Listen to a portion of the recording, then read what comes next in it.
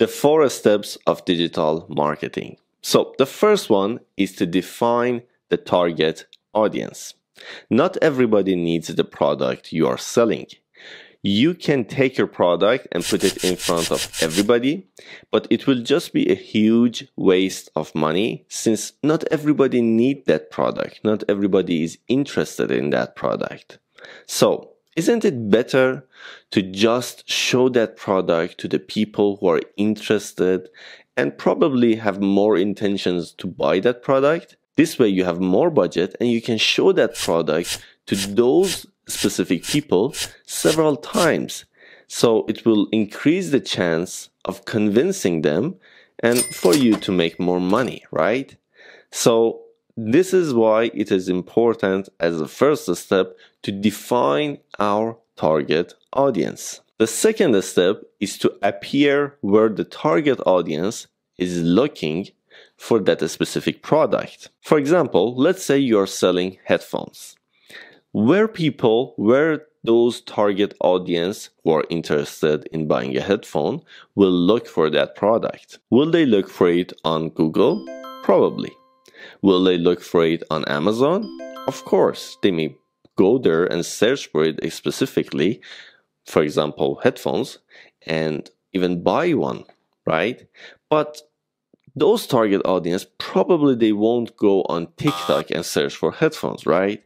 So knowing where they will look for it is extremely important because when you know this exactly, you can be prepared there. So when they're looking for that product, hey, you're there and ready to convince them. The third step is to convince the target audience to take action. Now, this taking action can be anything. You can convince them to buy a product. You can convince them to sign up on your email list, to complete a survey, to follow you on your social media account. It can be anything. And this step is where the marketing strategies comes, okay? The strategies that help you to convince people to take an action. And as we go forward, we will go deep into each of these steps and I will show you a lot of examples and together we will practice with real life examples so you can get better at this stuff, right? Now, you may say that, all right, till now, the first step was defining the audience. The second step is to appear where they are looking for that product. And the third step is to convince them to buy the product. Isn't it all the steps that we need in digital marketing? You are probably right, but the fourth step is a guarantee for your sales to continue over and over. So in digital marketing, you define your audience, you set up a great, for example, website, a store, and you make a lot of marketing strategies and you convince people to buy your product and you start to sell very well, right? So what is the fourth step for? The fourth step is to measure and optimize. When you complete the first 3 steps, people will start buying your product. And you may say, okay, that's enough. Let it just goes for itself and let's make some money. But this will not continue forever. Market will change. The people's taste may change.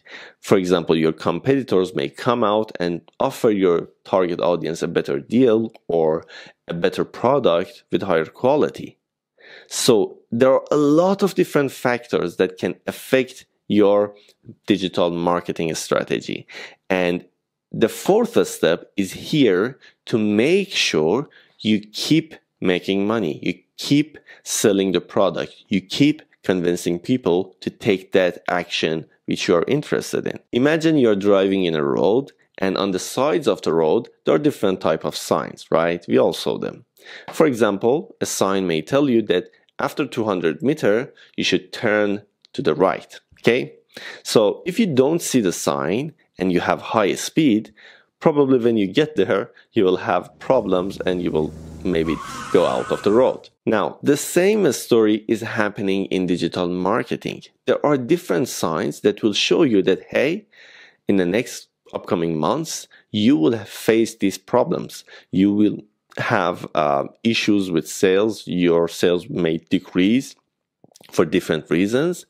And during the fourth step, I will teach you where to look for these signs, how to see these signs, and how to translate them, how to understand the meaning of these signs so you can fix and improve your business, your marketing strategy, whatever it is, before that problem hit you, before the market change and your sales decrease. Okay, so all of these four steps are extremely important for you to have a successful digital marketing system. It doesn't matter if it is your own business, if you are producing a product, if you are working for a company and doing marketing for the product. You just need to follow these four steps and the results will be amazing. As I said, as we go forward, we will go deep into each of these steps. For example, during the next section, we will talk about defining the target audience and where we can appear, where we can be ready to convince our target audience. And as we go forward during the course, we'll go deeper into each of these steps